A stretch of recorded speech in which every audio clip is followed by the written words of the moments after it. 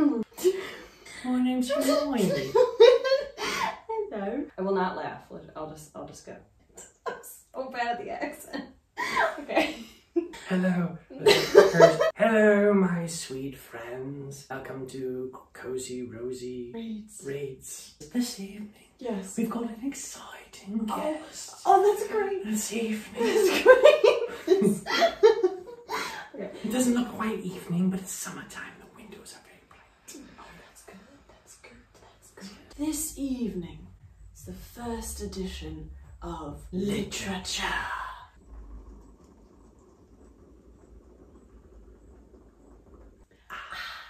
Where we get lit with literature. With my father, Dana. We have made specialty cocktails this evening in honor of the novel my father has just finished reading. So we'll be having conversations, cocktails. A soapy pipe. A soapy pipe. Quick break while we polish off our pipes. For real though, my friends, thank you so incredibly much for being here. This is my father, Dana. I have alluded on the channel asking if you all would be interested in him making an appearance. And there was a very vast majority of you who was like, please. Because we talk about books and we have a lot in common. And we'll do a super quick introduction without trying to embarrass you or make you feel weird. But thank you for being here. My dad is a super amazing, talented artist, musician. Huh? I'm already embarrassed. Are you embarrassed? So I will be linking the Spotify down below, so regardless of his embarrassment. Avid reader. I feel like we just have so much in common. Both very artistic, creative people. We send so much music back and forth to each other. I think we both influence each other a lot in our music taste and just love of reading, I think, and just anything creativity. We both feel things very deeply in terms of what we call melancholy, which we both really enjoy that feeling of bittersweet sadness. And then I think using that to fuel creativity. Cheers, so mate. Cheers. I think it's safe to say we're all very excited to have you on this channel officially. You've been in vlogs for like over a year now to actually be on the channel making your appearance. So just briefly, my friends, I wanted to chat about kind of like what we're planning for this little segment called Literature. Is basically coming together, making themed cocktails or drinks based on the novel we're going to be talking about, which is the book that you read this past month in July, and discussing it, just having a very candid conversation. We literally have no script right now. We don't know what we're doing or what we're going to talk about, but just let it happen. Not in the least. Not at all. But I think when we're together in person, we just like flow with like talking about books. Yeah, so I definitely want to hear like the plot of the story and the book that you just finished and read. And I think just highlighting it, hear more about like different books that maybe I wouldn't pick up. Of course, we have like the full outfits. We have our pipes. We have a cozy little nook here, and we're gonna have just like smoking jacket. Our smoking jacket, and we're gonna talk about books. So this evening, my sweet dear friends, we have decided to concoct a margarita in honor of today's novel that we will be discussing, which is John Irving's Avenue of Mysteries. Avenue of Mysteries. Right, yeah. A thrift purchase. Thrifting, we love a thrift. Friends of the library, can't go wrong there. And another thing we like to do, putts around we do. Bookstores and record stores. We do. I have so many vlogs where we're traveling to different places or at library book sales or walking around antique malls looking at stuff. This is my thrift store buddy. Great car conversations. Yes, great car conversations and Usually listening. about music. Yeah, usually about music, listening to music. And my dad introduced me to some of my favorite bands ever at a very young age. Because Shame on me. I would steal your iPod and listen to the music on there. I did not know that. I would just like put on your old like actual iPod, the big thick, yeah. And I found Blink-182, Circa Survive, Angels and Airwaves, all the good stuff. That's how I found them, was because I would just go on your iPod and just hit shuffle, and I would find music. Back to your book. Back to the book. And yeah, so you have read. I'm gonna kick off the conversation with this book though. You have read how many of John Irving's books? I know you have a right dedicated shelf up there. Yes. 1, 2, 6 or 7, maybe. A couple of them. The sad part is I don't remember a few of them because I was talking about this book that I was reading with August the first time when I said I was very frustrated with it, and it felt like it was just this dangling carrot, kind of, come on, get to what you're saying, get to what you're alluding to, get to what you're alluding to. This is Lonnie. It's funny. So the very first book of John Irving's that I read was A Prayer for Owen Meany, which turned out to be one of my favorite all-time books. And then after that, Cider House Rules. So every book after that, back in the head, I'm going, Owen Meany had the magic of Owen Meany. Yeah. You know, and I haven't really captured it. Not that they were bad, it just hasn't stuck with me. The thing, and sometimes the books, it's the time and place, just like music. Yeah. Where you are in your life or where you are physically, mentally. And with Owen Meany, I was in California, and we talked about Buzzsaw and Mel Foop. They were reading this book 10 pages at a time because they didn't want it to end. And then have these amazing conversations about it. And I'd go, oh, I gotta read this. And it was amazing. It was a very magical book to me. It just really grabbed me. And there was a sense of mysticism, or there was of otherworldliness within it. No, it's been a long time since I've read it and stuff, but this one has really stuck with me. And it did have that magic, because there is some magic in it, or on other world type stuff, whatever in it. Lots of John Irving characters. They're all a little quirky, but it was halfway through it. I think it was nearly halfway through it when I was talking to you. I was like, I'm just so frustrated, and I'm telling you all about the characters and all this and that, and he goes, well, it sounds like you like it. Yeah.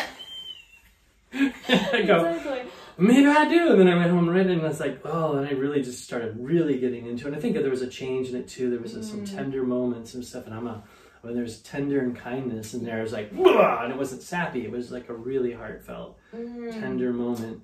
And I was going, oh, okay. Of course, there's some sadness in it. And so there's the usual kind of John Irving humor, which is really kind of odd. And then the other thing too was, I think we talked about with this book and with the one I found, when I get really involved with a book, the words disappear. Unless it's a word that I stumble across I don't know. And I'm just seeing pictures. It's the movie, the cliche movie in your head. You're just seeing pictures and just living and living.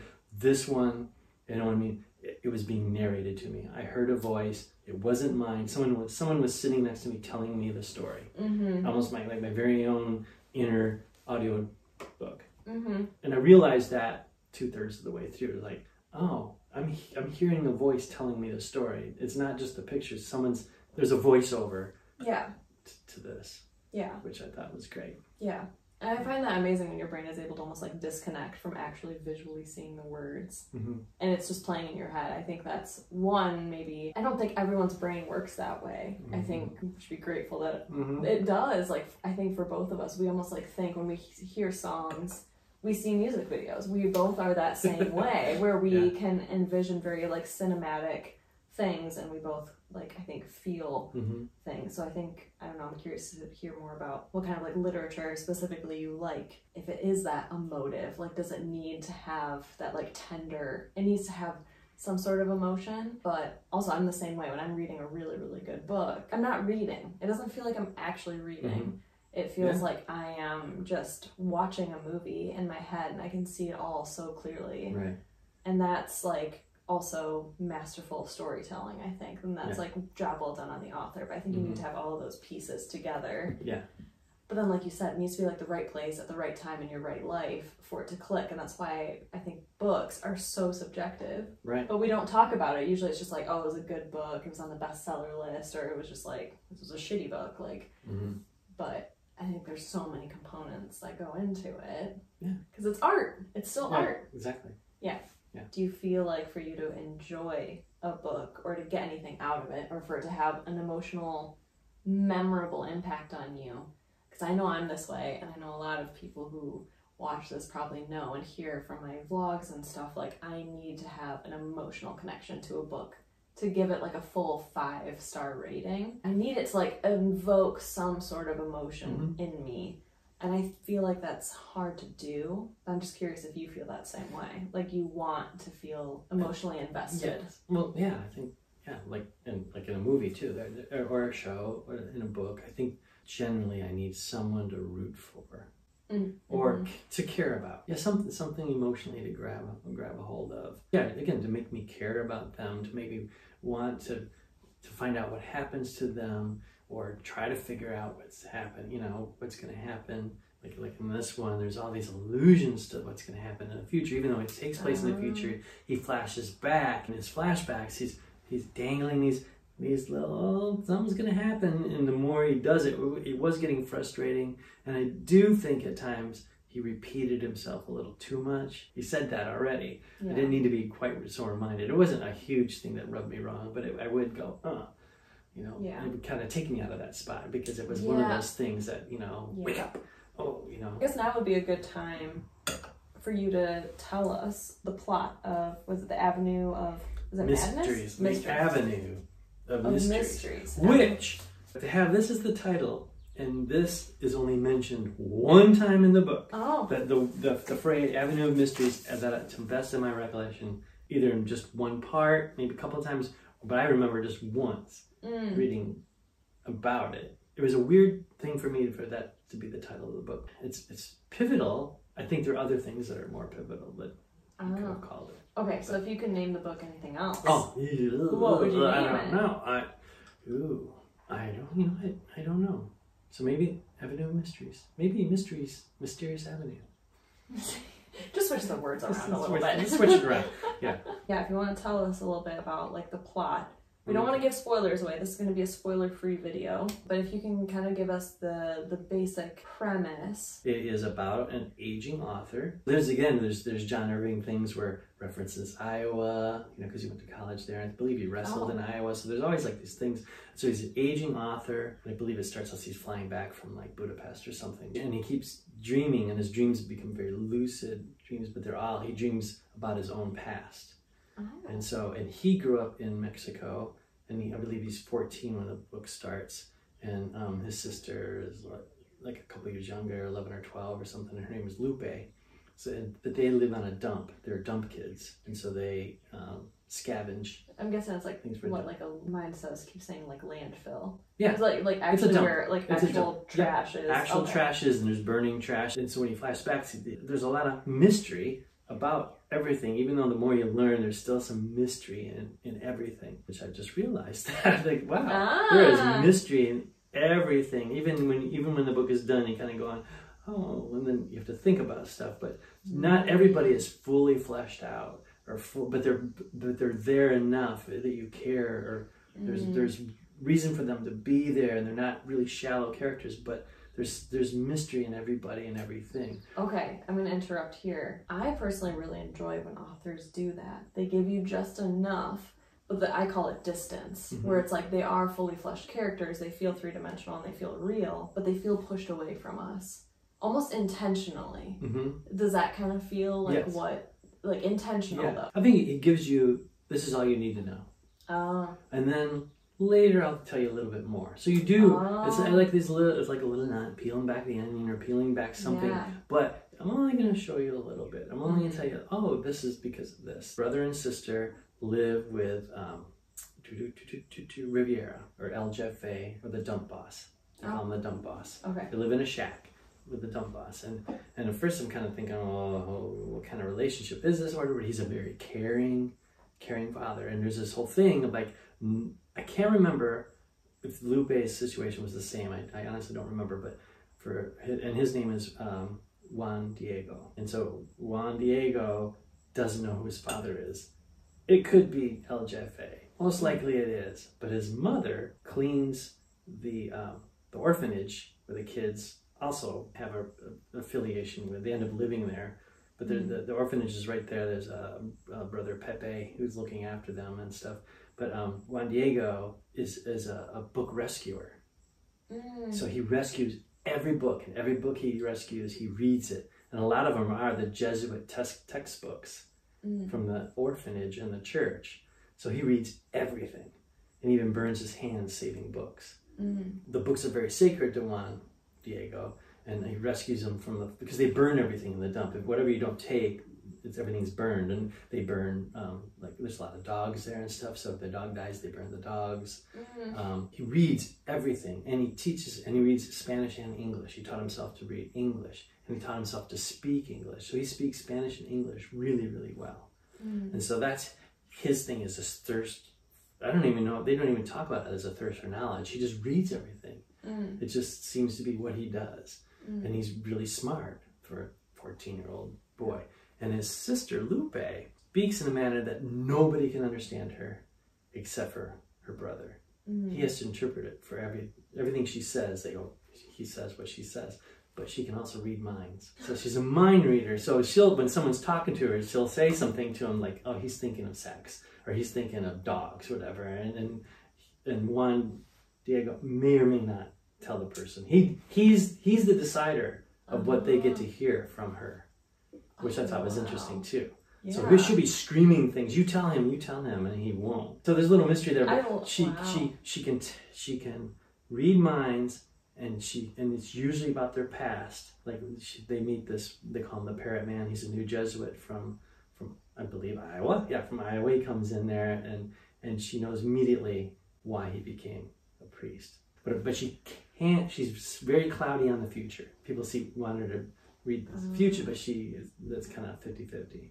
On what's going to happen. But she is a very driving force in the book, pivotal to his success in his life. As a future writer, because this is him still like looking back. As a better life, like, being out of the dump, whatever. She's already pretty early on saying, when you're out of here, or alluding to things like, I'm trying not to give away too much. Yeah. Stuff. So their mother comes and goes. Obviously, there's all this clash of being gay with the church, and how they can or cannot function together, which is fascinating. So Lupe is short for Guadalupe. In like this 1500s, 1600s, this peasant named Juan Diego came up across the Virgin Mary, and she's telling him this and that, and she ran into her like 6 times. And then when he goes to tell the bishop of the church, I can't remember if nobody believes him or whatever. He has all these leaves and stuff on his cloak, whatever, and he throws them down, and the Virgin Mary is embroidered on his cloak magically. Right? So there's all these allusions to like, what is a miracle? It's not, that's a miracle. But it is worship. It's up on the wall and everything. So she is named after her. It's the Mary of Guadalupe or something like that. I'd have to look at it again. And he's named after the guy the vision of her came to him. I think she was telling him, build a shrine to me. So it became a shrine. And there's this whole thing about the books, about these shrines where people go to be blessed or be cured, and it becomes like a circus. People crawl for blocks, on skin knees to go to touch the stone or touch this or that or see the statue of Mary. There's all these places where it's just chaos, right? There's people, and it becomes like a circus. Well, there's a circus becomes, a true circus becomes part of this book as well, where they have a chance to get out of the orphanage, and they might have a better chance with a better life if they travel with a circus, because the circus can take care of them. And so the circus brings Lupe in as she could be the mind reader or fortune teller or whatever, and he's going to be her interpreter. And there's this whole thing about him wanting to be more than that. And there's a lion tamer, and there's all these characters that flow in and out. They're brilliant. And there are some bad people, or one bad person, but he has a role in it. If he wasn't there, who knows what the future would be. So it sounds like the book also has some like maybe religious undertone, or is it more of like overtones? So yeah, it is, I believe. So again, Juan Diego rejects religion, but not God. Right? Because the Catholics, the Jesuits have all these rules, and he feels that, and Lupe feels like the Catholics came in and stole their culture, right? They talk about how Christians or whatever steal, like they stole Christmas. They stole Easter, made it their own. They kind of do that with cultures too. They kind of stole it. So Guadalupe, she's basically Mary, but she's always shorter and darker skinned. But she doesn't seem to have the same powers as Mary does, even though they're the same. So Juan Diego is also a teacher, a professor at a college, a writing professor. There's a student that looks after him, or I'm trying not to give too much away. Whatever. It's hard. But he is a staunch Catholic. And they argue everything religion and secular. They argue it constantly. And so there's this push and pull, what you can believe, what you can't believe. And there's that belief, you hold your religion so tight that you can't see reality. But if you hold reality so tight, what's there to believe in, kind of thing. So yeah, so religion is, I think, the point of the book. Faith, mysticism in a way. There's a couple of points where they talk about miracles, and there's one part in here that statue of Mary weeps. And everybody's there. A lot of characters, most of the main characters are there, including 2 old Jesuits that run the orphanage, and they're seeing the statue weep. It's a like a 20-foot sculpture, whatever, and it's raining, it's falling, water's falling down on them, and they're going, it's a miracle, and the Jesuits, even though they see it, are saying, no, it can't be yet. If we have to go and log it, and we have to get approval, and they're all screaming at him, can't you see? The Zeros, they go, yeah, but we have to prove that it actually happened, and there's steps you have to take before the Pope can say, yeah, it was a miracle. So they're kind of denying, they're not denying it, but they just can't give the official stamp of approval, even though with their eyes they see it. It's just fascinating because they're following the rules, right? Yeah. And so Lupe gets mad because it took the miracle of Guadalupe like 250 years to become a miracle, right? It has to go through all this bureaucracy to be dubbed a miracle. Other part of that I found interesting is, why is it a miracle? Yeah. We impose that it's the doing on it, right? People flock to the waters to be blessed by certain waters or touch certain stones or whatever, just so they can be cured or whatever. None of that was promised. It just wept. Yeah. Or it just appeared. I found that stuff fascinating. Yeah. So like I said, those kind of things, again, it was, and weaving in and out of the story, it goes to the present, and it goes to the past, and there are two women that come in play, and it took me a long time trying to figure out if they even existed, if it was just a figment of his imagination. But other people see him, but they keep alluding to, like, even he's doubting that he even sees them.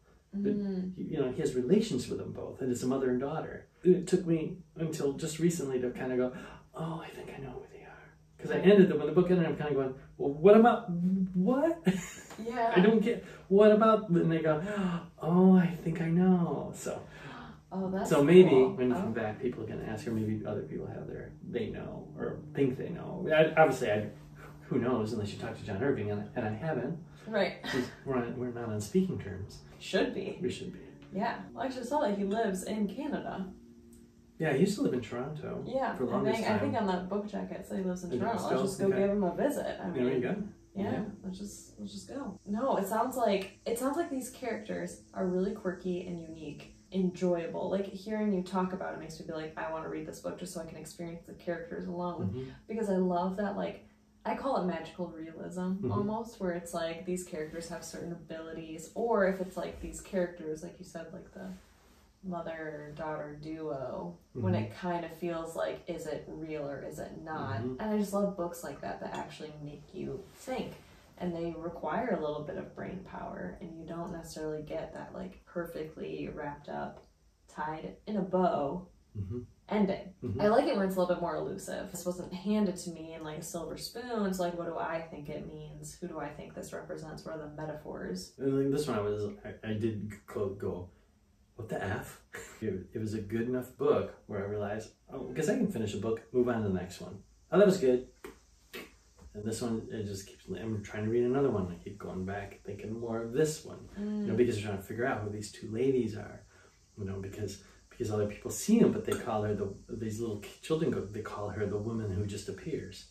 Like they seem to appear and disappear, right? They come and go with no one really seeing them come or go. They're there. So then they're thinking like, well, do they come and go in his imagination? Because he also he's on medications. He's on beta blockers and Viagra. And he needs the beta blockers to sleep properly, but he gets off his schedule, and he'd rather not take them because he dreams more vividly without them. But it's healthier for him to have the beta blockers. I can't remember exactly why he's taking them, but they make him less of a human. He's like drugged and less energy and stuff. Obviously, I don't always remember this much from books. So. Yeah. Again, I go always back to like, sounds like you like it. Yeah. See, when we were in the car together, you were telling me in a lot of detail about this book and about how, like, I think dynamic the characters are, and how much it sounded like when you were talking about them, like there's like a fondness. Like it's almost like you're talking about friends. Yeah. You know, with these characters, like you can remember a lot about them. You almost like sympathize. I don't know, I can hear it when you talk about it too. Right. But then it was just so frustrated. You were frustrated because it was like, you said it was like kind of breadcrumbing. Yeah, almost here's a carrot. Come on, go get it. And you get there and like, no, you gotta read more to get to figure this out, because he keeps alluding to things. And which I found really, it had to be intentional, that he alluded to things so much that it became obvious that you knew what was going to happen. I knew what was going to happen in certain things.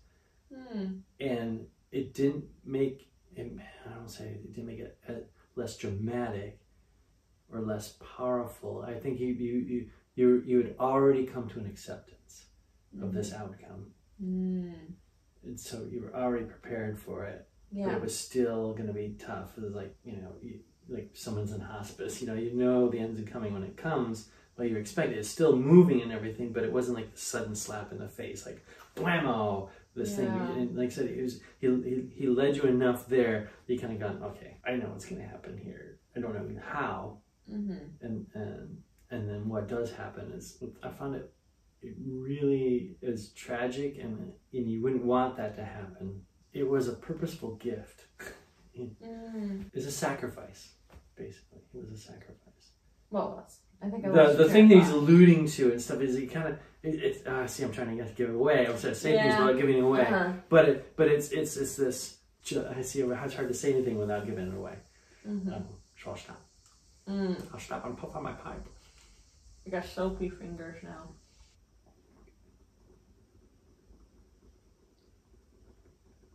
So what would you rate this book then? Out of 5 stars, which is like the normal maximum for books. Halfway through, I was going to give it a 3. 3 is not bad. Because I was enjoying it. That was like I said, when I was average. talking to you, I was at a 3. I even thought about it, because I never thought about reading books still. You're doing your vlog and stuff. I'm going, it's a 3. It's a 3. It's really good, well written. I'm really like, but dang, I'm frustrated. Yep. That sounds like a 3. But I'm going to give it 4.5. That's because the one part that, and I'm getting softer on that point about him repeating himself, like maybe like the intention of it now, like now I'm maybe understanding the intention of it. It was like this. I'm gonna keep saying this so you figure it out. I'm gonna keep saying it and figure it out. But I did find that frustrating. And I know this is a small little pet peeve to have, but other than that, I thought I really enjoyed it. It's going right up there with Owen Meany. wow. And I think I'm going to have to reread some of his other ones. And that's interesting too, because obviously some of it, Juan Diego talks to people, the older Juan Diego, people keep thinking these books are autobiographical. And they are not. Autobiographical. That word. That's a lovely word. And isn't it lovely? It's not in my English vocabulary. There's just a little bit more syllables than I Yes. Sometimes I cut off the syllables. Where were we? Ow! I've got it now.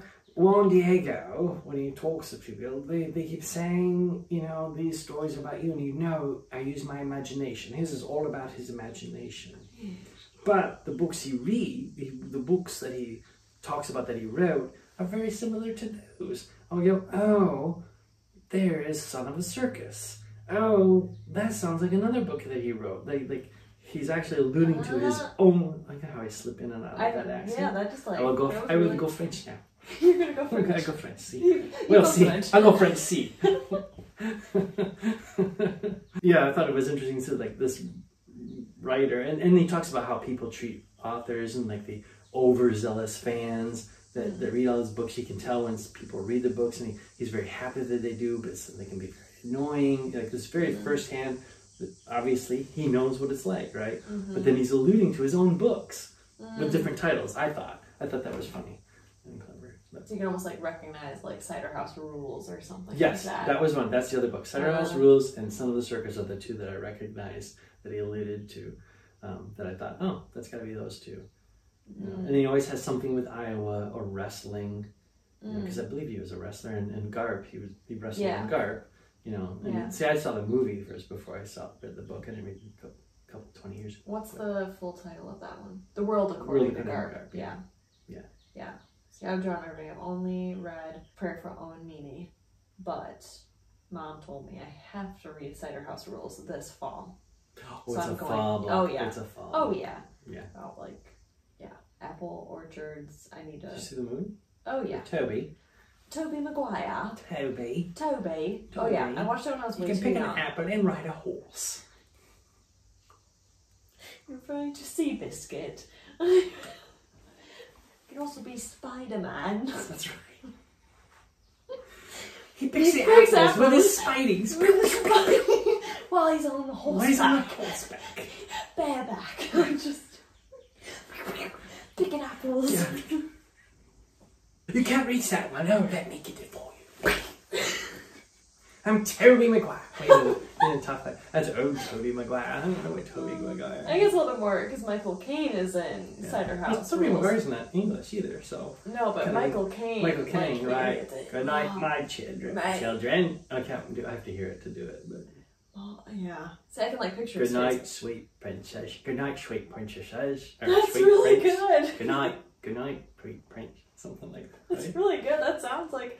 I can't. I can't do it. Transylvania again? Good night, sweet princess. I keep doing like Transylvania. It's all boys, though, right? I'm like, good evening. Good evening. Well, I don't know because I watched the movie when I was way too young. Right. Okay. Similar to many of the movies I watched as a child, that horrified me forever. Sorry. That's okay. But Da Vinci Code, bad idea. Oh, I never saw the movie. Mom took me. Oh, she took and I was in 4th grade, so I was maybe like 8 years old. She took you to Cats too. Yeah, that terrified me as a kid. That movie's terrifying because there's the very self-punishing monk. Yeah. Who whips himself to shreds, and it's just whoop. Anyway, with Cider House Rules, they like take in that young girl who's pregnant, and then they show like the C-section, and I think that's also like I'm scarred for life by anything about like childbirth because of that. Like it was horrifying. And then Michael Caine's character with the mask and stuff too. So that's really easy. Like there's that flawed character they can still have empathy for. Like he's trying to help these kids and help these women, and yet sucking on the ether. Yeah. Maybe to get through his day. But maybe to face all that stuff. Yeah, but that's why I think as I've gotten older, what I like in literature is like you have characters, or even in TV shows. Like we both talk about how much we like the show like Girls or the show Love. You know, like these characters, you're constantly are just like you're rooting for them, but at the same time you're like, what an idiot, what are you doing? Right. I think that dynamic, it's realistic to feel that way about real people in your life and about yourself. About like, there's no like just good person, bad person. Right. Like it really is this gray area. But then you add in like John Irving's, almost like, I don't know, when you were talking about it, reminded me of like Ray Bradbury, of like all of it, like this whole cast of quirky, odd characters. It reminds me of Ray Bradbury. And I just thought of it too, like it's a circus. It's a circus, and then they have like these otherworldly, not super, I mean, could be realistic for all we know, like powers of seeing into the future and stuff, but there's something, you know, magical realism or speculative about it. Just kind of question it a little bit more. And I think that's the draw for me too, is like I do like you, I like that. It's like I like to watch magic things, but I don't want to know how they do it. I know it's fake. Yeah. I don't want to know. Yeah. I know it's not. I know they're not doing it. I want to believe that they're doing it. So I can be in that. I can live in that mist where like I know it's fake, but they wowed me enough that I don't want you to show me. We worked in California, and this guy the guy at the company I worked for, he was a magician, and he had all these other magicians come over, but these guys were way beyond. They're older than I am now, right? And they were trying to do their magic, and I could see them. They just didn't have it anymore. You know, it was good, but I could, you know, you're right there, and I could see what they were doing, and I go, oh, and it broke my heart. Oh, I bet. You know, one, I felt bad for them, and me too. It's like I don't want to see that. You know? I want to learn magic sometimes. Like when you guys kids were little, I wanted to learn magic. I go, but I don't want to know how to do it. Yeah. Okay, well, you talking about all this, I feel like is a really good metaphor for the religion factor in this novel. You don't want to see if it's real or not. Right. You know, you want to believe. It's that faith. It's the belief. It's that faith. Yeah. It is that, like, I'm just going to believe in it no matter what. And, like, it sounds like the conversations the characters are having. But then also with the circus, just believing in the magic, in the... I don't know. I'm seeing a parallel. Yeah. Yeah. I think that's the whole thing. It was this whole... How we handle all this stuff in our lives. And how... versus like the rules of it. So it sounds Exactly. like there's like a lot of like there is concrete, there is a right way to do it though. Yeah, and there is bureaucracy and like pushing papers and like or paper pushing. That's the right way to say it. Yeah. There is a bureaucracy and there's rules to how things work. This is what you can and can't do. Even to go to something. heaven, to go to another magical place. These are things you can and can't do because there's this. I give too much away, but there's homosexuality. You know, where do they fit into that world? Right? They want to believe too, but they're shunned or not shunned, or you know, some are accepted, and it's like it's real world. Yeah. Right. Would you like another drink? I have to drive home. Oh. Transylvania, maybe. Perhaps you could turn into a bat and fly home. I could fly home. I think I'm okay. Thank you though. I do not have to drive home. I know, you're already I can just shuffle up to bed. I don't even know if I said this at the beginning of this video. The reason we chose margaritas because it takes place in Mexico. Yes. And I think that's one point that I would like to bring up, just because I know I struggle with this, but I feel like it might just be like a newer thing that I think I've become a little bit more aware of, because now there's vocabulary for it. It's where most likely, you know, it could be like a male author writing a female character, or it could be a white author writing Hispanic characters or Latinx characters. Right. You know, I think nowadays we have more vocabulary and understanding of how sometimes that isn't so great. Sometimes the culture isn't a good representation. So if like a Hispanic author writes Hispanic characters, it's called like an own voice author. So I'm curious, because John Irving is white, is Canadian, did it feel like, I mean, I know we're both very white. I know we're Caucasian. Did this feel, from your perspective as just a reader, did it feel culturally, historically, I guess, respectful and accurate to at least like the religion, the actual like location and atmosphere everything takes place, like from your knowledge? I know our knowledge is biased because we didn't grow up there, but I'm curious. Yes, again, when it was being narrated to me in my head, I didn't question the things, but I did like look. Oh, is this a real place? Oh, it is a real place. Oh, is this a real place? Oh, it is a real place. Oh, they go to the Philippines. Is this a real place? Is this a real thing?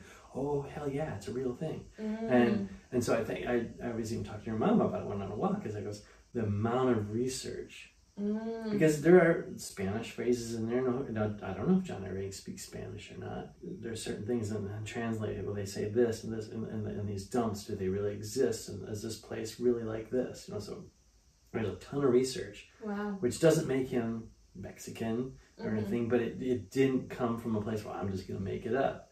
But then when you're saying that, part of me is thinking, is part of it, isn't that what fiction is making stuff up? And then where is the line? Can they make stuff up? And like, can I like write a book about brain surgery and make everything up? You know, it's like, no, I'm not saying go out and do this, but from this, I'm just going to make this stuff up. It's like a complete fabrication. I think I'd be pissed if I found out these all were made up places, but since they were real, it brought a more concreteness to it, and then made it, the magical parts, even more magical. Right, so there's this heaven and earth, there's this air and rock thing playing against each other or with each other. You know, I think that made it more real. So no, I wasn't bothered by it. None of it came across as phony, because there are Americans in Mexico, and their interaction with them, and whether or not they can learn the language, or the trouble learning the language, and you know, there's that wrestling with that too. This is how we do, and I think but that was also spelled out between Guadalupe and Wendy, is like, quit stealing our stuff. You made this your own, which is fine. You can be a part of it, but don't make it yours. Don't think that you came up with it. I think that was the thing they called out in the book. Fascinating. Very fascinating. Any final thoughts that you'd like to share with your first ever full literature video? Not quite lit So perhaps I have to get pre-lit if we want it more like a book history. Pre-literature. Yeah, we did have several other options for this cocktail conversation segment. One was drunk fiction, books and booze, or booze and books. But you liked I like literature. Literature. I'm a dad. Puns, you know. I'm honored that you liked it. I thought it'd be fun. We put the lit in literature. Put the lit it's a party time. It's just chatting. It's I thoroughly enjoyed it. Once I complained about it, I loved it more. Yeah. Do you think in talking about it, you realized how much you liked it? I versus think so. If you did not talk about the book. No, I think I've been, and maybe. Hi, Lonnie. Yeah, when you asked me to be a part of the video, I thought about it a lot. Okay, how much do I remember? Oh, dang, I remember a lot. Yeah. I don't remember names. I don't. Yeah, you were. And they're still with me, and the overall sense of the book, the melancholy, perhaps, or the sadness in it, you know. And there was a part in the book too, and I brought it up to your mom, and I don't know if it was intentional or just how I read it, is that a certain part of your life, when you get older, your life is just the past. Right? What do you have forward to look to? Event-wise, I mean, yeah, you can get up every day and stuff, but all your main things in your life, they're all done with, right? So at what point do you...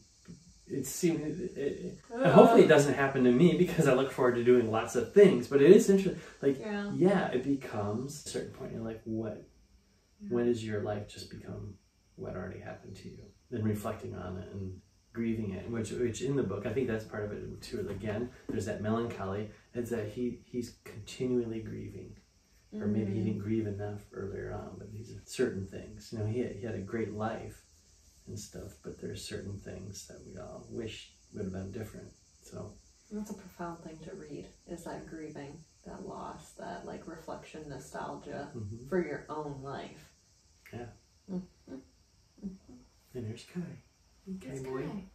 Well, I do believe that wraps up the first episode of Literature. And as you can see by the window behind me, it actually is evening. It is late o'clock. It's late o'clock now. It's late o'clock. Oh, that's parallel to drink o'clock.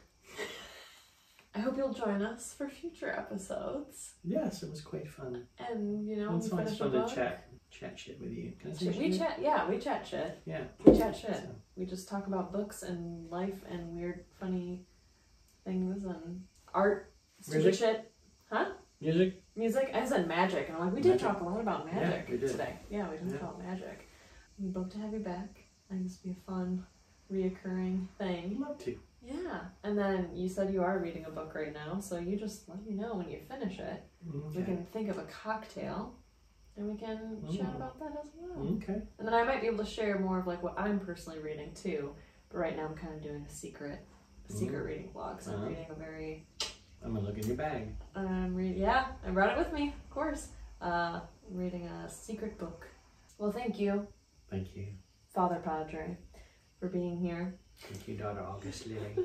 Cheers. You're empty, but cheers. I am empty. Well, thank you, friends, for joining us for this first ever episode of Literature. If you made it to the end of this video, let's comment some margarita glasses, some pipes. I think there might be a pipe emoji. And bubbles! And bubbles! There is a bubble emoji! There is a bubble. It's very new. It's one of my favorites now. Some bubbles. Good idea. Love to hear your thoughts on the video.